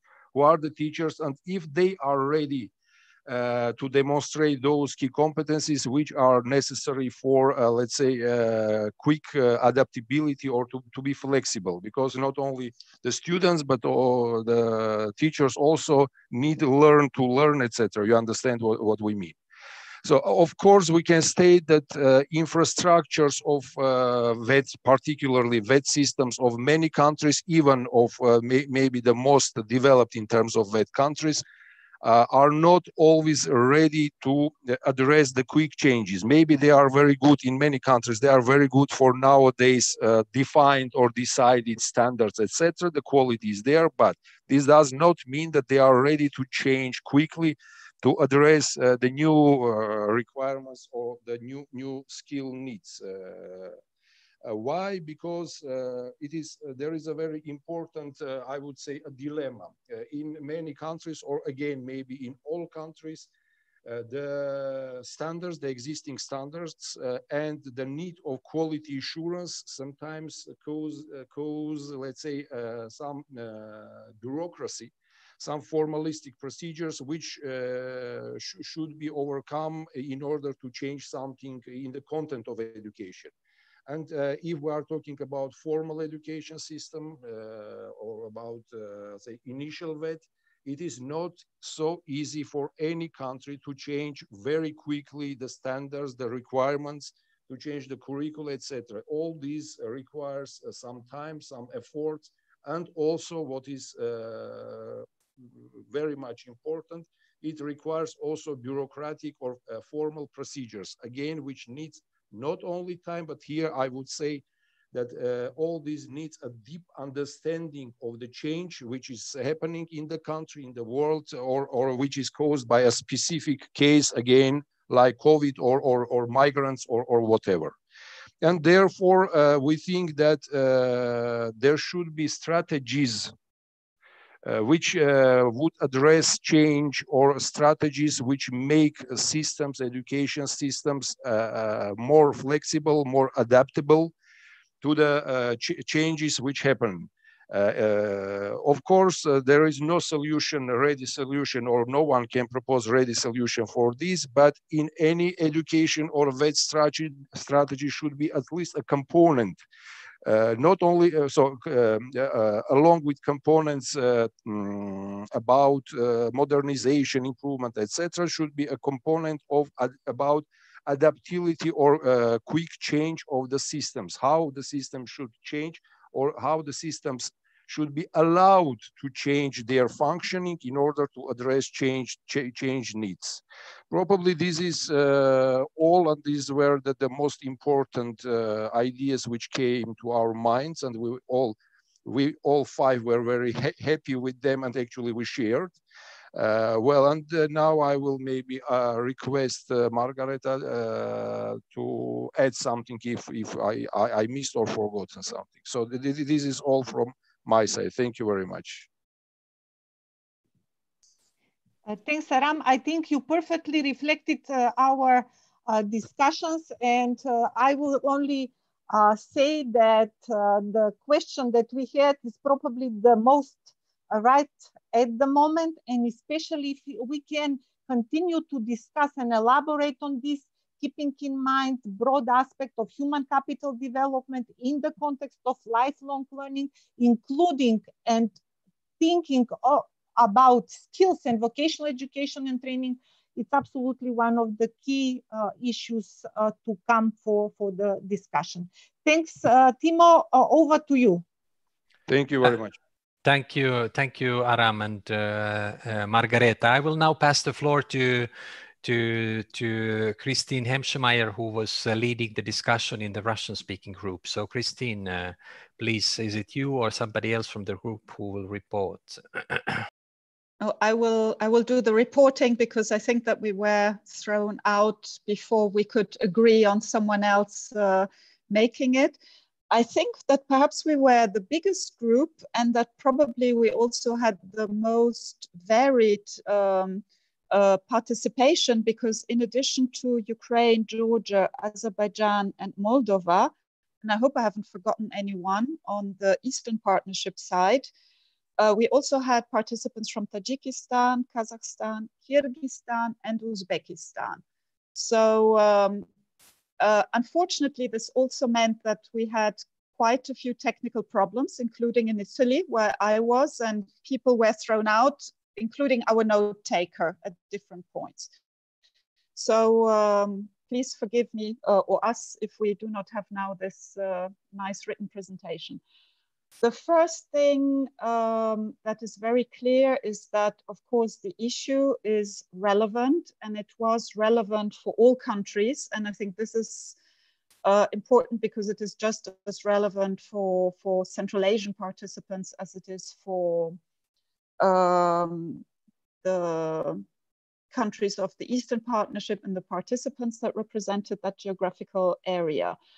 There was no how to say, prioritization of something perhaps being more important than others in general, although there were some examples that, of course, at this stage, flexibility of planning, flexibility of teaching plans, the possibility to adapt is still, perhaps could be a key issue. But there were, of course, differences between countries. Then we had quite little time, unfortunately, to address the issue of how the challenges being addressed. But what is clear is that things are happening, because while everyone agrees that these are still up-to-date challenges, there were several references to work relating to qualifications related aspects, so which solves the issue of involving employers to some extent, that they're now involved, which also to some extent can contribute to the flexibility of approaches. And perhaps this has put then on the table of many countries this understanding that indeed there are different types of learning and also different groups. So again, this is definitely seen as an area where there are challenges, but nearly everyone had examples, all countries had examples where adults are being involved, where upgrading CVT for working people are being provided. But of course, this is very far from being system-wide. I think one thing worthwhile stating is that example that is interesting is the example of Kazakhstan, but I think it could be it's definitely just as relevant as definitely, I guess, happening in other countries. Big companies, conglomerates can deal with these issues. So they may be putting up their own training facilities, entire facilities, or they can organize their own training. But of course, this leaves aside the whole interaction with the small and medium and micro enterprise sector. So it may be that where we see positive developments from countries, this may be for the moment more happening in reality for sectors where they're big enterprises or where enterprises also have a possibility to influence change and make change happen by themselves. May well be that in, my apologies, that in other sectors where small and medium enterprises prevail, this is not happening.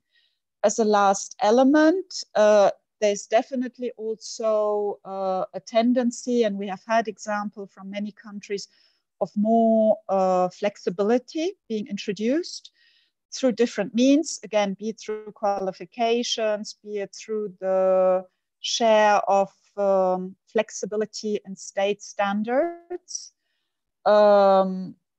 But what is interesting is that the flexibility that exists in different countries is very different. So in some places, it's still mostly defined at some central level. In other places, there's a lot of flexibility. And what we also see are first developments where it's not all defined in terms of duration, but really in terms of outcome. So this is also a development now that is occurring.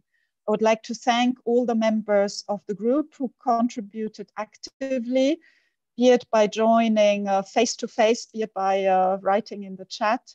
And I hope that I've managed to capture our discussion. Thank you very much.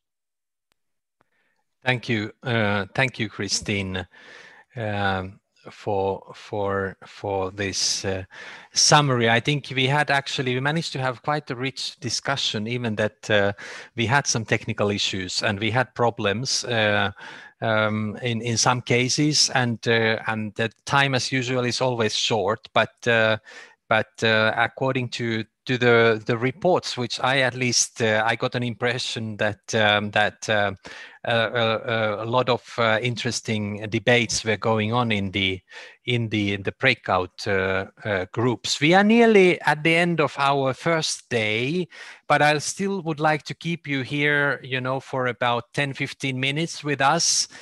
First, we are going to watch a short video on Eastern Partnership and in its relation to Torino Process. Then after that, we have a little exercise which will be led by my colleague Mara, and then we close today's conference. Before you go away, I will tell you at the closing session a little bit what's going to happen tomorrow and what time we shall meet. But now let's look at the video.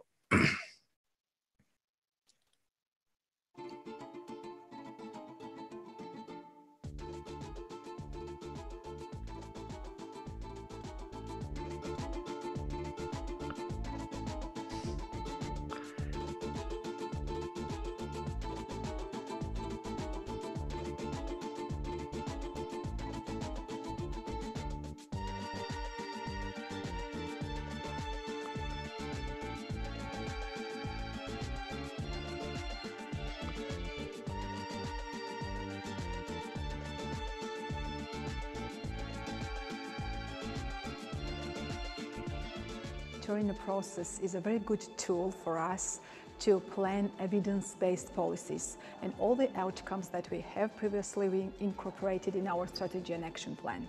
My recommendation would be towards ourselves to make more promotion of Torino Process in the country, and towards our partners to have more communication in between the reports and to be more active towards each other.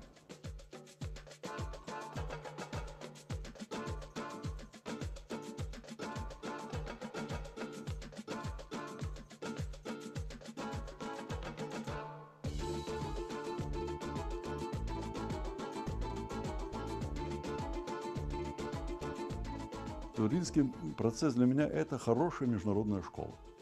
Международная школа, то есть используя международный опыт, мы анализируем можем сравнивать, только на основе сравнения можем по достоинству оценивать или объективно оценивать собственные успехи и собственные недостатки. То есть это школа, короче.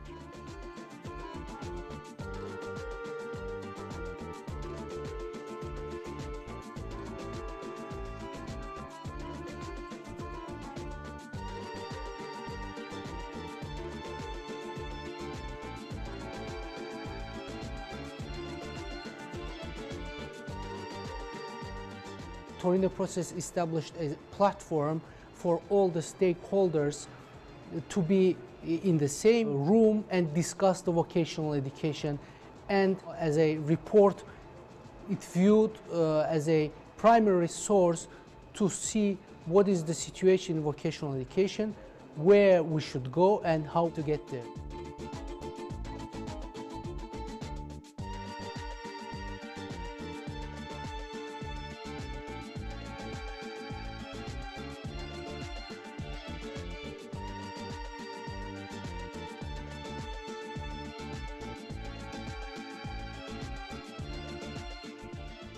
What's unique about the European Union is that the EU is bringing the best knowledge from the 28 EU member states. European Training Foundation, having worked a lot in the European Union, has best knowledge and capacity of these best practices. So they are advising us, they are identifying the best practices, the best countries, the best experts, which also would fit best the local realities. So I think from the European Training Foundation we receive a lot of the advice how to best match our practices and the local requirements so that we could achieve the best results. When the knowledge and expertise is needed, concrete advice is needed, there is an ETF in place. And I always know whenever I have a question, either myself or our counterparts, they have these questions, I can pick up a phone or write an email and I will get very quickly professional and comprehensive comment or advice or review or reference to the expert. So I would say for the delegation, cooperation with ETF and support for ETF is crucial for successful program and projects implementation. And I think if you go to counterparts, they would say you the same.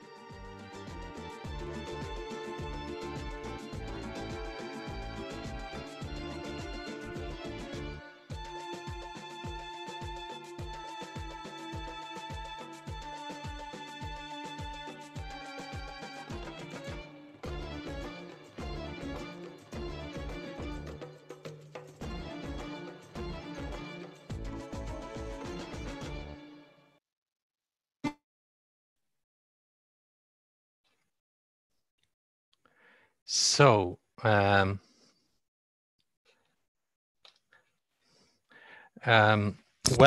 welcome back. Now, as I said, you know, we are nearly close to the end of the first first day. We have had an interesting discussions. We looked, as you remember, you know, the first day we looked and discussed the issues that we have identified in the Torino process in Eastern Partnership region. And tomorrow we will have we will come to the actions and recommendations. But before I say a couple of words about that, I would now like to give a floor to Mara, who will tell about what is going to happen now and what we will ask you to do. Yes, thank you, Timo. We want to hear from you now, and we want to test something quite interactive and obviously quite difficult. So let's see if we manage to play a very, very quick game. I would ask you to take your phone, to take your mobile phone and to open your browser, and I will now share my screen. Let's see, can you all see my screen? And in your browser, go to www.menti.com and you will be asked for a code. I'm sorry I could not translate. This is automatic. I couldn't translate it into Russian, so I hope the interpreters will help me. I see that some of you are already there.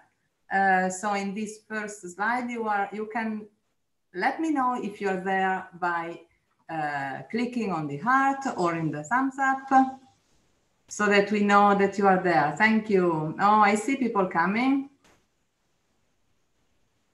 I will give a 1 minute. This is just the warm up. This is just to ensure that you are all there and you can see the screen and connect. I see you are getting there, 14, 15. Now it's going faster. Okay. So while you connect, I will go to the second slide, which is a second warm-up. So are you ready for the question? And again, thank you. So the question is, and what we would like to hear from you, look at that. Yeah. What we would like to hear from you is now a feedback in one line to today, to the discussions that we had. So the question is, in one line, what would be your key conclusion from today? And we will read your line here on the screen. So just one line, so that we can all take the floor even for a second to say what we feel is our key conclusion from today. And you can write in English or in Russian. I will read maybe we cannot read all of them, but we will see all of them. And for the Russian, I will ask Timo's help and Arjen's help to see them. So the first is continue to share, valuable be together. I will give you time to write. I know. Miss the spontaneous interaction of a real conference. I see, of course, but we will have it. We will have it again. Skills anticipation methodology. This is word-based learning as a key training form and approach.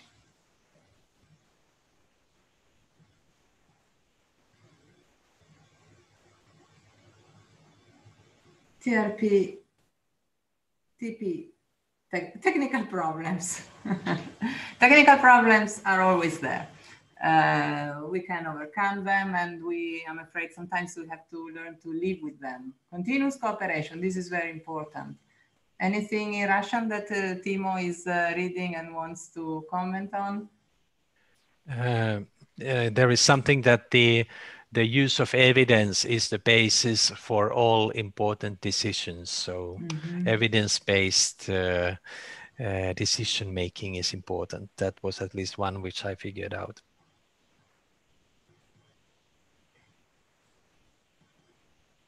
So maybe I would say greetings from Azerbaijan. Greetings to all of you.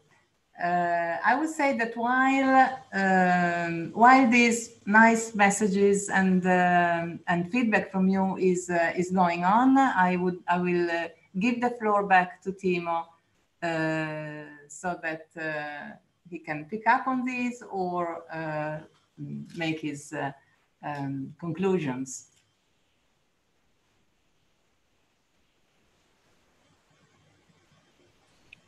So thank you also from our side for your participation and being with us today this morning. We are going to close now, but we would like you to to join us tomorrow morning. And if you don't remember, we are going to start at 9 o'clock. It's a Central European time. You will receive a reminder from the conference organizers with the Zoom link, so you don't need to look for it tomorrow. So you will get a refresh link. We invite you to be here at 9 o'clock, so that if you have any technical issues, you know, we can sort them out before we start tomorrow, our second day. Tomorrow we are going to continue discussing the recommendations and actions that are our point of view, if I can say so, on the issues that we discussed today. So we start the day with the presentation, which will be done again by Arjen, where he will summarize what are the possible ways forward. And after that, we are going to again have a discussion. We will do it in plenary, and we hope that we will be able to give a floor to several participants. So this is what we are going to do in the first thing in the morning. Then we will have a little break. And after the break, we have a panel discussion. And I think this is going to be quite interesting, because the Lawrence Meredith from the European Commission, and he's the director for Eastern Partnership. So a big boss who is behind on what the EU is actually doing in the Eastern Partnership region. So he will tell you tomorrow about the new priorities and the ideas, plans which the European Union has in terms of future cooperation in Eastern Partnership region. And then after the panel, we will then conclude and agree on what will be the next step. So this is more or less the agenda for tomorrow. So I hope to see you all at 9 o'clock with us. I would like to thank you for staying with us, being active participants. If you again have any questions or whatsoever, please use the chat and send us the link. I would also like to thank all our followers on YouTube and the open space. Thank you for being with us. And again, we will broadcast this conference tomorrow, so you can either join on YouTube or open space to follow our discussion. So I wish you a very nice day, and hope to see you all tomorrow.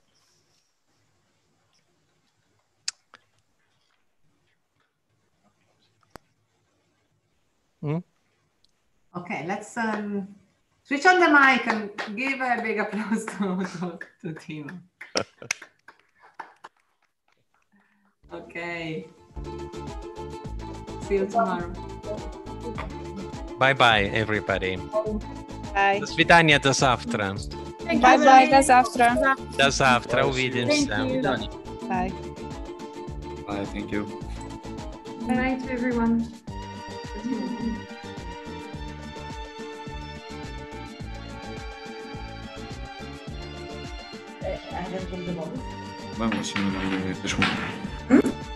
Спасибо, до свидания, до завтра. До свидания, до завтра.